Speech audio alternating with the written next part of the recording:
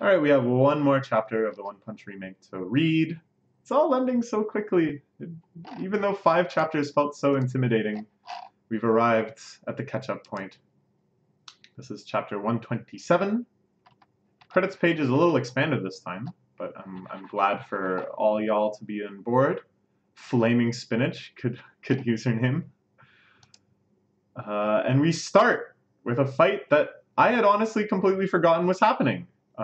Given that it's not monster versus hero, or not monster in the traditional sense, it wasn't really recorded in any of our overview chapters, any of our little let's check in with everybody things, because it's Garo.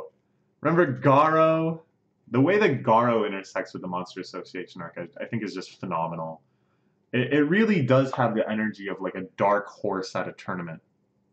That while everyone's focus is elsewhere, where all these big climactic matches are happening, there's this other competitor who's just been slowly, steadily working his way through the bracket.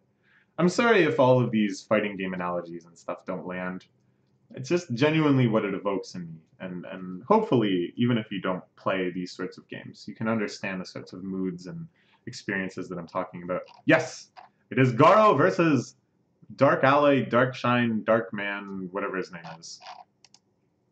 Oh my god! What a panel! What a panel! What is this? It's both so comedically absurd and yet so detailed and dynamic and hype. Just Garo, like a fifth of the size of his opponent, putting all of these dents, just these tiny dents in his body. But he's ultimately standing tall. He's skidding backwards, but not flinching an inch. And then the flex, just the flex, closing in his muscles, sends Garo flying. Oh, this is going to be a beautiful fight. I remember Murata saying that he asked One to put in more Garo fights. that he just loved drawing Garo fighting. And so in the remake, of course, we have a bunch more fights that either were completely glossed over in the original or didn't even happen at all. We got to see in exquisite detail. But what I was thinking too is like, you know, Murata knew which fights were coming up that he would have to animate, right? Or not animate. Sometimes it seems like animate, but redraw. So I think on top of wanting to draw more Garo fights, it's like he wanted to practice for the big ones that were already coming. He knew that this fight was happening, and he wanted to really know how to draw Garo fighting by the time it got to this point. That's my theory. And so my hype for this is off the charts. Look at the and also just the dynamicism of the location of the fights and stuff too. Like the shot of Garo being knocked through wall after wall after wall after wall. It's just so phenomenal. It really does drive home just the insanity of the geometry of these places. Dark Chan. Look at this. This titan. No matter how fast you are, how many tricks you have up your sleeves, you're powerless in front of trained muscles. Oh man. Oh, Garo is so pissed. Imagine what it feels like to hear that. That it's like, nah, all that technique you learned, it doesn't matter. I'm just stronger than you. I just worked out more than you. I lifted more weights than you. That's what actually mattered this whole time. Okay, Garo, trying something out again. Maybe a variation of his interpretation of Watchdog Man's techniques, running around at a super high speed, animalistically. All of these attacks being launched simultaneously. Dark Chan looking a little shocked, a little, whoa, like, didn't expect that. But it doesn't matter. Holy crap, what a punch. God damn, this must be up there with Saitama punches. Not just in terms of the actual canonical strength within the series, but in terms of its depiction. In terms of the iconicness of this punch. Oh yeah. Oh my gosh, yeah. Your monster play ends here. Huh. Ooh, Garo's so cool. Oh man, Garo's so cool. So as I mentioned before, lot of the series puts me in the mood of tournaments, of fighting games, melee, stuff like that. And I still stand by the fact that Garo is Leffen. Garo in my mind will always be Leffen. The association will always run so deep. I, and just this feeling of like total defiance of like what? How can you say it ends here? Like where do you get off telling me that this is over? So Leffen-esque to me. And this is all super complimentary, by the way. I love Leffen. Leffen is one of my favorite melee players. So, yeah. No, I feel like people who don't like Garo probably also don't like Leffen. I bet there's that sort of overlap. Anyways, you are Super Ally Dark Shine. Where's this place? I should be fighting Orochi. Where did that monster go? So Garo's kind of out of it. He's been taking a lot of beatings recently. Orochi was a very severe one. Orochi almost certainly would have finished him off. And he thinks of the kid. That brat, did he manage to escape? Oh, how can you call him a monster? In some ways, Dark Alloy, Super Alloy Darkshine was totally right when he said your monster play ends here. Garo had just been fighting him on pure instincts, wailing away at him. And after that big punch, Garo was just kind of like, huh, what was I doing? he seems incredibly unmonstrous right now. All of his human clarity has returned to him. What's the matter? It's like I was fighting you in my sleep. Yeah, it really was. I'm never a pretty sight in my sleep. Sorry if I made you think you were going to win. Oh, this is so cool. Cracking all of his ligaments and stuff. That's what cracks, right? I don't know. Oh, look at this. So minimal, so precise. Just these shots of poses. The fist of flowing water, of course. Oh, it's so good. Oh, it's just so iconic. I think the great dream of Shonen series, going back to Dragon Ball, is having characters that are so mismatched. You know, just this ultimate strongman guy versus the ultimate martial artist. You know, just that sense of how could these two possibly interact, and yet they will. They'll fight to the end, and who will win? I think that's such a great dream of shonen. It's these dream matchups that we would never see in real martial arts. That even though we incorporate all these tropes that are familiar to us in the real world, we're going to see a fantasy battle that we couldn't even comprehend. We can never imagine happening in real life. And that it's realized so well here. I think One Punch Man exceeds in this. That we explore all the eccentricities of this matchup, all the unique aspects of how these two would really fight. Look at this. This train of an arm. This freight train coming in. Garo deftly avoiding it, swinging in for the counter hit, smearing his foot at jet speed velocity against his face, slamming him into the ground. This can't be all you've got, can it? Garo, I'm sure, put this guy up pretty highly.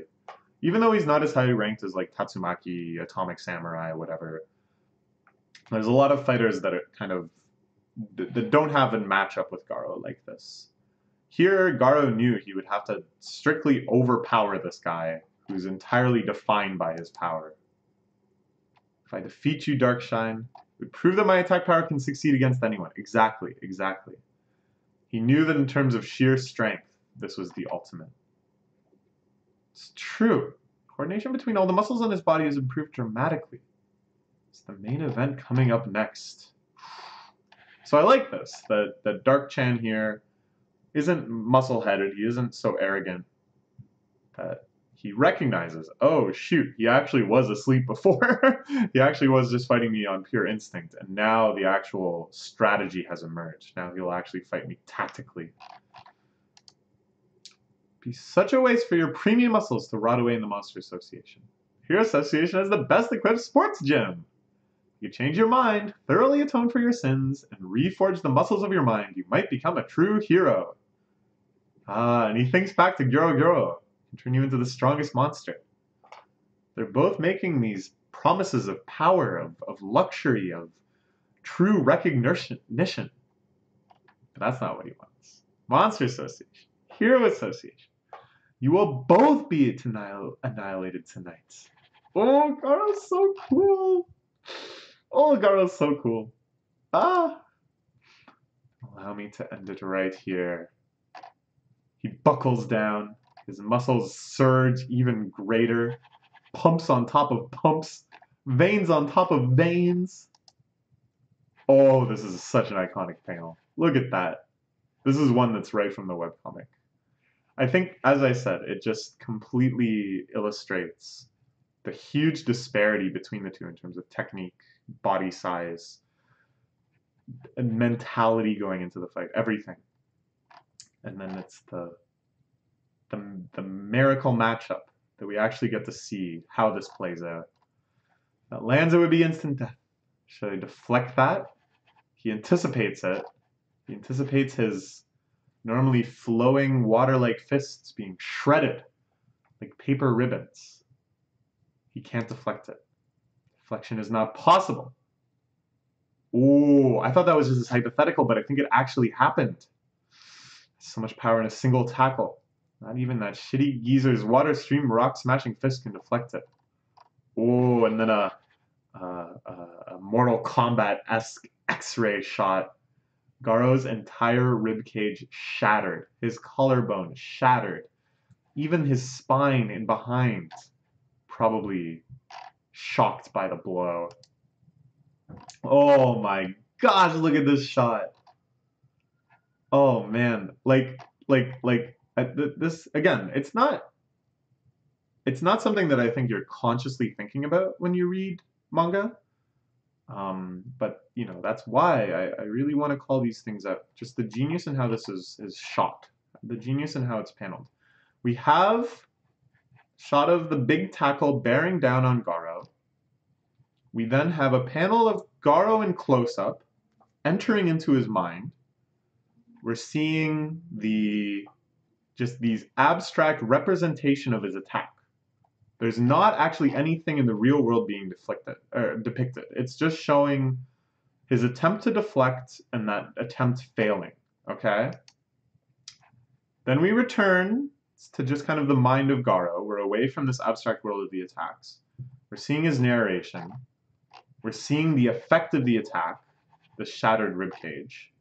So you see how it's all very within Garo's headspace, all very within Garo's reactions and stuff like that. So what it means is like the actual true nature of the attack has been obscured all the way up until this point. And then the contrast between this, the extremely internal, the extremely sensory depiction of it, to the physical world. This is actually what's happening during that sequence. This is the staggering, dramatic effect of the actual attack and what the actual attack looks like. At that jump, that huge jump in scale, I think is phenomenally executed. This is one that I think you can find a billion examples of in Dragon Ball Z. I know I often compare the series to One Piece just because that's my favorite shonen, and you know it's always on my mind. But I know that Murata and One are both huge devotees of Toriyama, as is Oda for that matter. But it's kind of like they took it in different directions. So I think Toriyama really knew how to do this well. I can think of a lot of scenes where it's like Goku charging up, Kamehameha. We get the shot of the enemy going like, the power is so strong, and it's all really close up. It's showing the energy interacting right with the body. And then it's almost like a silence as you cut from that to like a wide shot of just how big that beam is and all the other stuff blowing up around it. Yeah, I think it's the same pattern, right? You see what I'm saying? It's like the same pattern. A lot of series do this. I just think it's awesome. And just now, it's not like I had this in the bank that I had already like written some essay on it, and then I'm like, oh, it's that thing. Just now did I realize how good this pattern is. So I really wanted to call it out. I hope you'll forgive this tangent. But I think this, you know, like this is what makes manga so amazing, is really looking at all these little decisions on the sequencing and the paneling. Oh, perfect. It's perfect. It's just I would have called it if I had thought to, but that afterwards you just have this silent shot of the effects of the devastation after the attack. In order to experience his divine techniques, I'd offered to spar with Silverfang in the past. It's mostly the aggressor who forced the action, but he beat me up. No, I didn't sustain any damage. My attacks were all deflected, and I got smashed to the ground over and over. I know because I have experienced it, Garo. You are still too green. Ooh, I love it. I love how much that hypes up Bang too, right?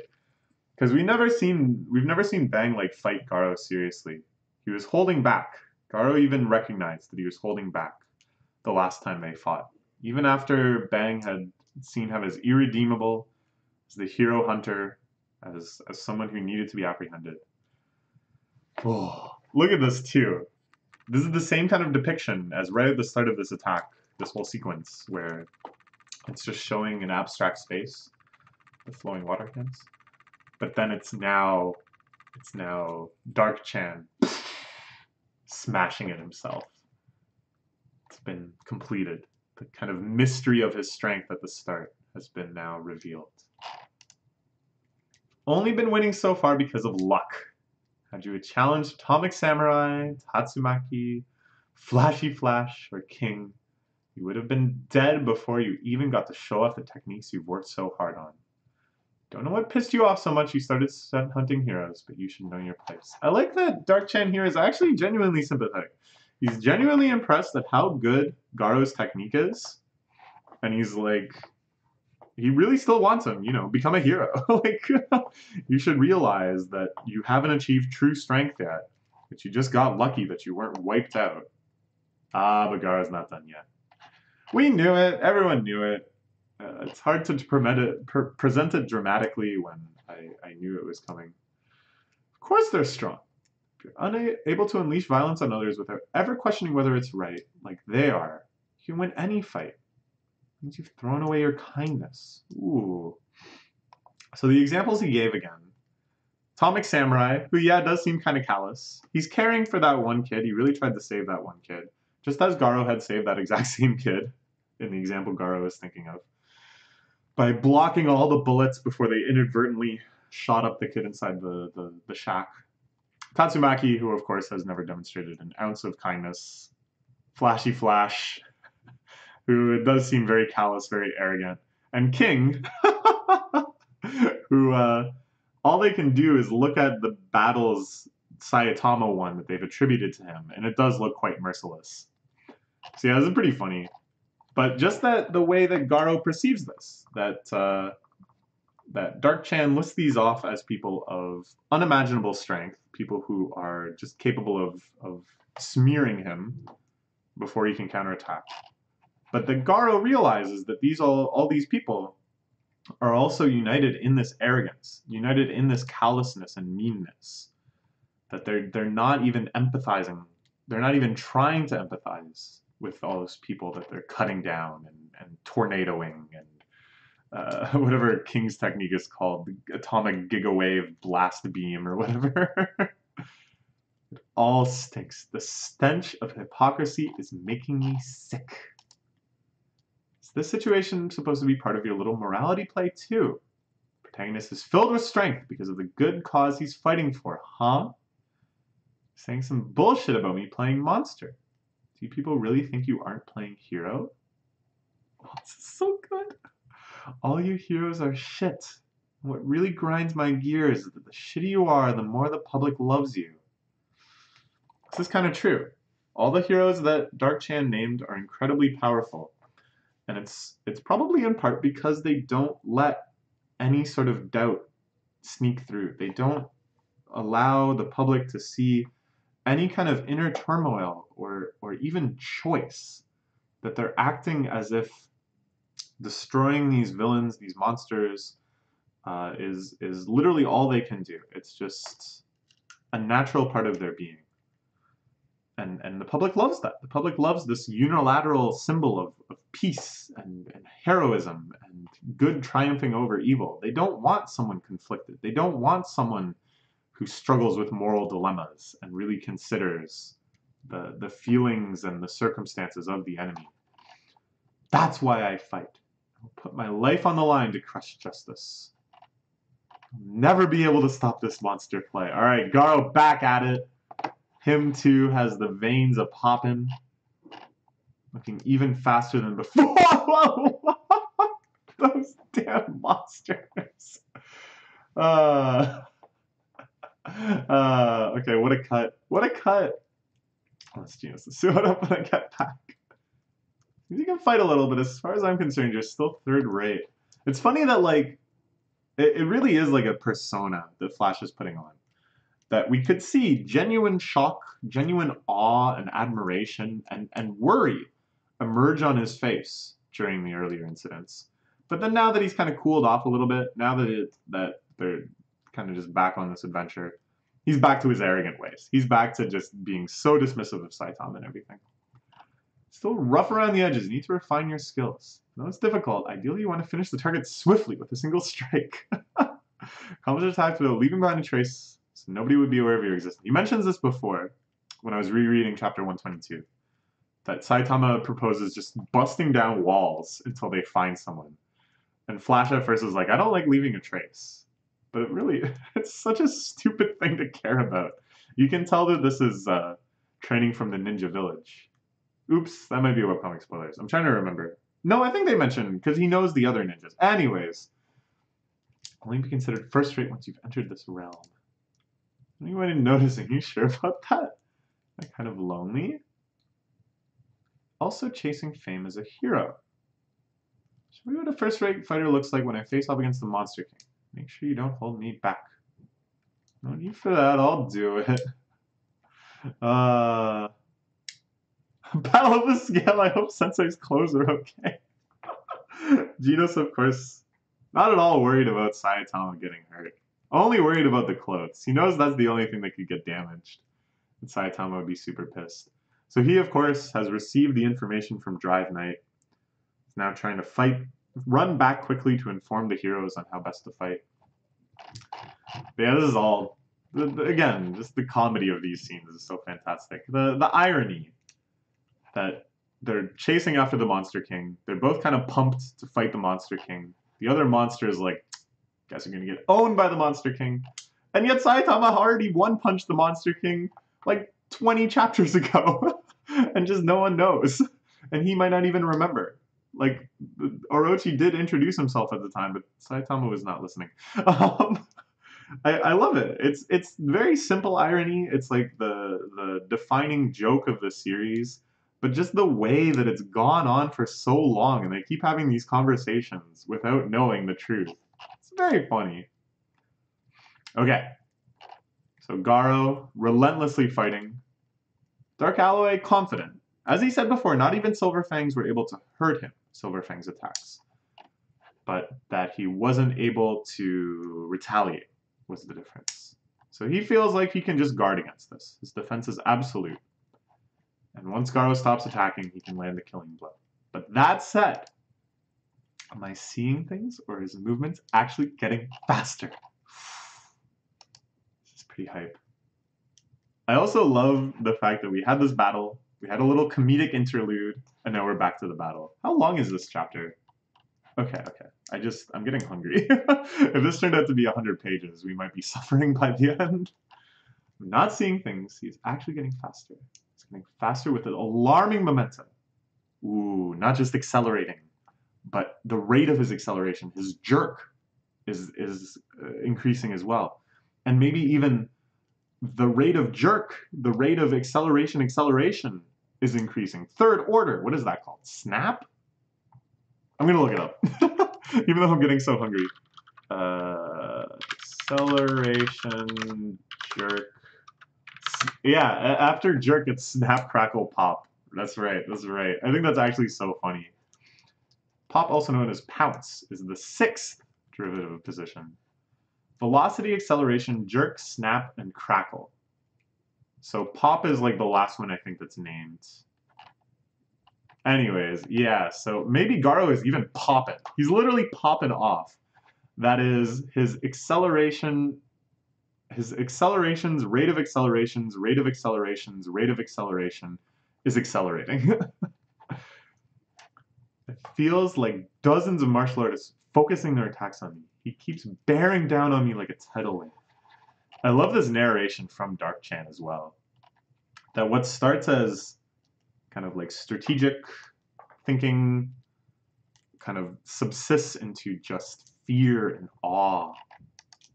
What is going on? For one instant, the word defeat came up in my mind. Oh, it's just like a few chapters ago when they were talking about how the feeling of fear, so long forgotten, had begun to emerge in the S-Class heroes' minds. The word defeat, for one instant, came up in his mind. Impossible, absolutely impossible. I cannot lose in a clash of physical bodies. My way of building my muscles is different from Prisoner and Tank Top, the other two big muscle heads of the S-Class. Water Stream Rock Smashing Fist in the left hand. Whirlwind Iron Cutting Fist in the right hand. This is how he can be broken. Both geezers joining forces. This is Garo's mind now. Unleashing a series of attacks, even this incredible fortress of muscle can be torn apart without mercy. A secret joint technique that even a world-class genius cannot normally perform alone.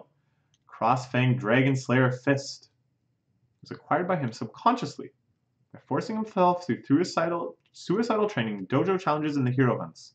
This man is able to acquire physical techniques that go beyond Water Stream Rock Crushing Fist and Whirlwind Iron Cutting Fist.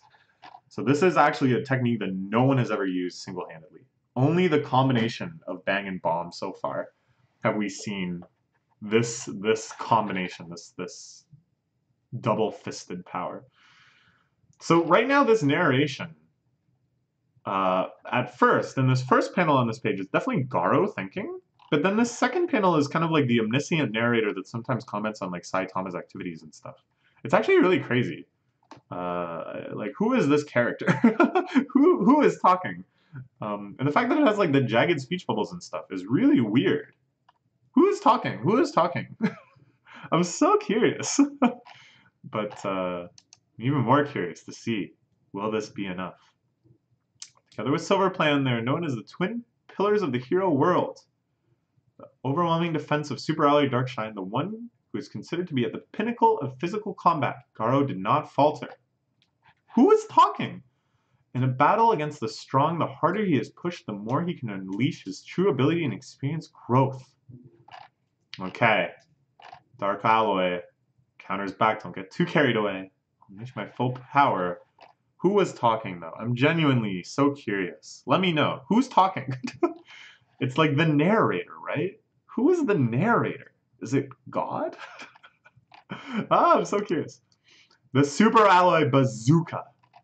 An unprecedentedly strong fist. Before we saw him punch, and as I said, it was kind of like Saitama's punches, where it was kind of understated. It was just a punch. But here, it's flaming. It's got that aura of speed around it. So we know this is truly unleashed. This is his serious series equivalent.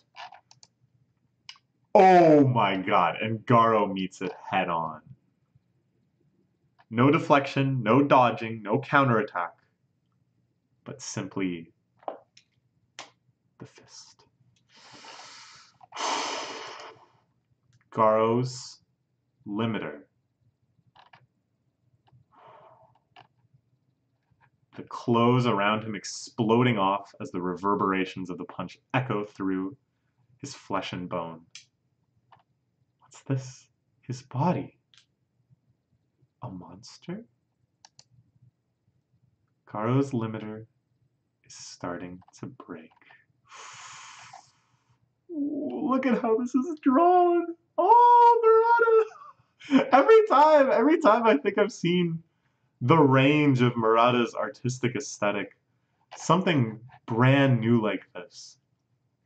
undershaded but dynamic, with thick line widths and all of this scribbly, inky action.